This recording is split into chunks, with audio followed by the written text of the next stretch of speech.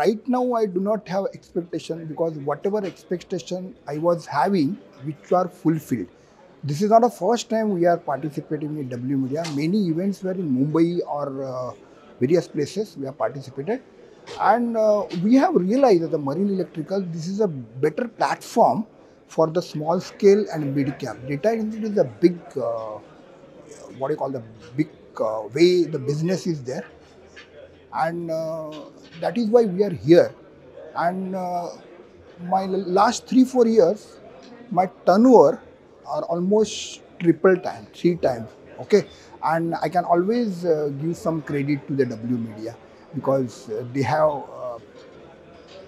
given the opportunity to present me in a various sessions. See, now Middle East, last 2 3 days we are in Middle East, and hello, 2 3 days we are in Middle East, and we have taken a little survey of all this, and definitely there is a huge requirement, big potential, hyperscale data centers, and I'm sure that another 2 3 years, definitely there is a big scope for the data centers over here.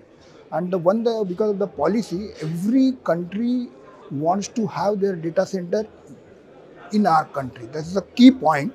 So, and UAE, Dubai, and other countries are definitely geared up for that. Yes, we are marine electrical. Basically, our journey started 45 years ago in the marine industries. For the marine application, navigation, panels, and somewhere in 2001, we have started in the industry segment. Our base is very strong in UAE. Okay, and looking at the business for the data center and other things, we have a plan to set up a manufacturing units all over Middle East. So that's the plan, and we are pretty sure that definitely with your help or the media help, we will excel this.